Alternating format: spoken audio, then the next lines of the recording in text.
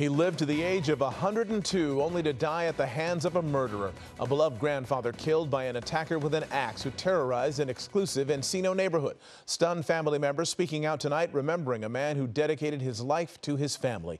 Here's more now from Eyewitness News reporter Leanne Suter live in Encino. Leanne? Mark, the victim's family demanding answers. That suspect behind bars tonight as the 102-year-old's family struggles to comprehend the horrific crime.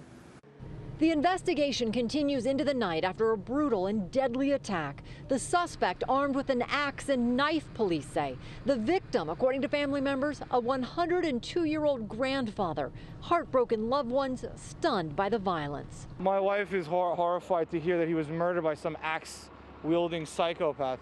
He must have been deranged or on drugs or something. The chaotic crime scene unfolding in the hills of Encino. The first calls coming in just before noon of the armed suspect walking through the neighborhood with his dog after attacking a 34-year-old resident, cutting him. Police arresting the suspect, animal control taking custody of the canine. An hour later, though, the case taking a deadly turn when Yosef Mahmoubian was found beaten and cut inside his garage. Thought he fell.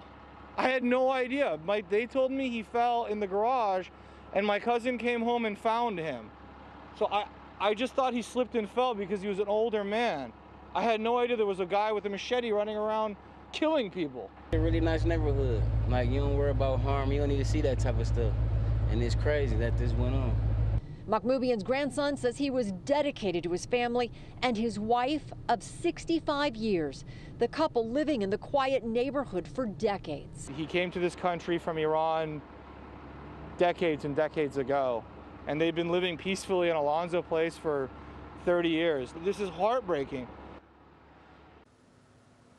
The suspect has now been identified as 47-year-old Adam Dimmerman. He's being held on $2 million bail.